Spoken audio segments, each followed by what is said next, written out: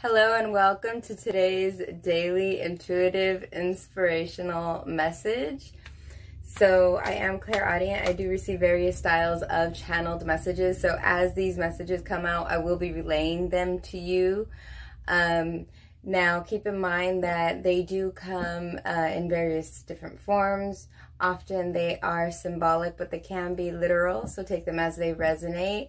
And it is a collective message, so as I'm gathering all of the energies, it is collective energy that I am looking into. So whatever resonates, kindly take. Whatever doesn't, compassionately leave it for the person who needs to hear it most. So let's go ahead and get started.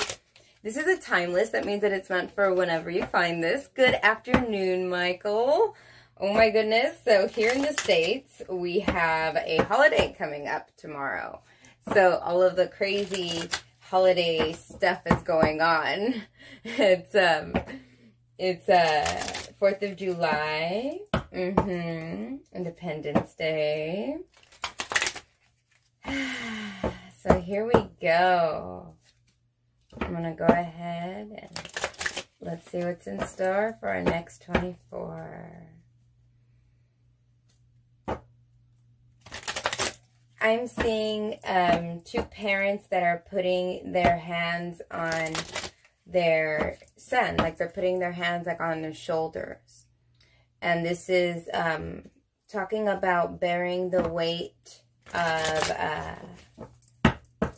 previous generations, I feel. This can be bearing the weight of your parents. This can also speak of, I'm not trying to say it's going to be different for a bunch of different people, but for some, it may be that your parents are a lot involved in your lives. For some people.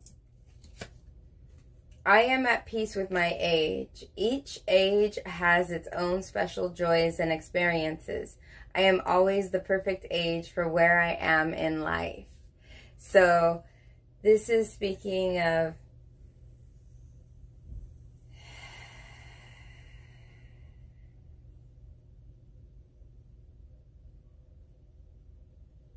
this is picking up patterns from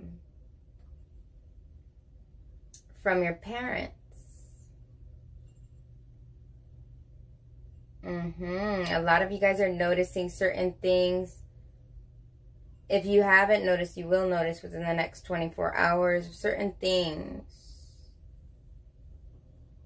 that sort of resonate with your parents. That you're kind of like, now I kind of get it why they did this or why they did that. Because I feel like there's a little bit of a connection with, you may be feeling like you're getting older because of it. I mean, we all hit that point, right? Where I'm thinking like, I'm acting a little too much like my parents. And so like, that's what I'm feeling right here.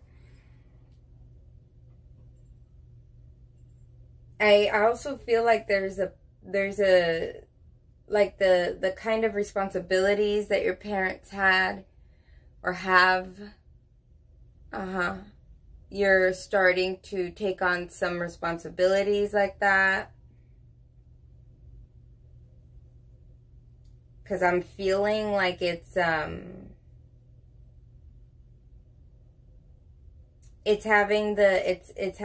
the will to do all of that, to carry that, to bear that. So some of you may be taking care of parents. Some of you are going to be noticing that you're actually embodying the way that your parents were, depending on whether they are still here or not. I'd say you're acting in trying to take on a responsible role. Most of you, it's for taking on responsibility. Or taking on the role of a parent. Okay. So here we go. Now we're going into our motivation manifesto.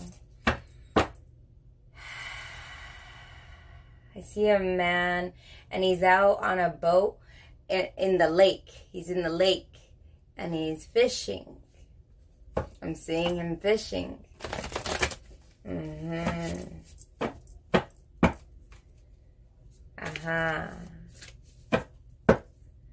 A lot of people within the next 24 hours, which is no surprise out here. We have a holiday going. So within the next 24 hours, maybe spending time with your parents. So maybe going fishing. And some are actually learning how to be as responsible as your parents. This is learning about this responsibility. But it's going to be responsible in different ways, like being responsible for your parents and being responsible like your parents, or being responsible like that. It's very much authoritative responsibility. Any dirt or carnage of yesterday belongs nowhere near now, but rather in the dustbin of history, where we need not rummage about. This is about not looking at past things that don't serve the current moment. So instead, you just toss whatever doesn't work.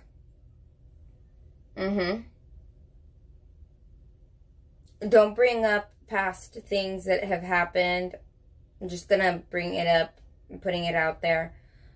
For some, do not bring up past pains and past hurts just to go through it and hash it out all over again for no need. You know, there's no need for it, is what I feel. I feel that. Let bygones be bygones. That's what they say. That's what they say. Just saying what they say. But they say that. You just let things be, you know. Okay.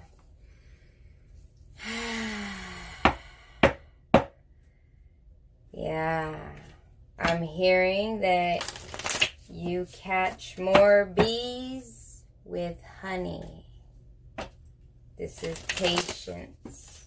This is having patience with other people within the next 24 hours.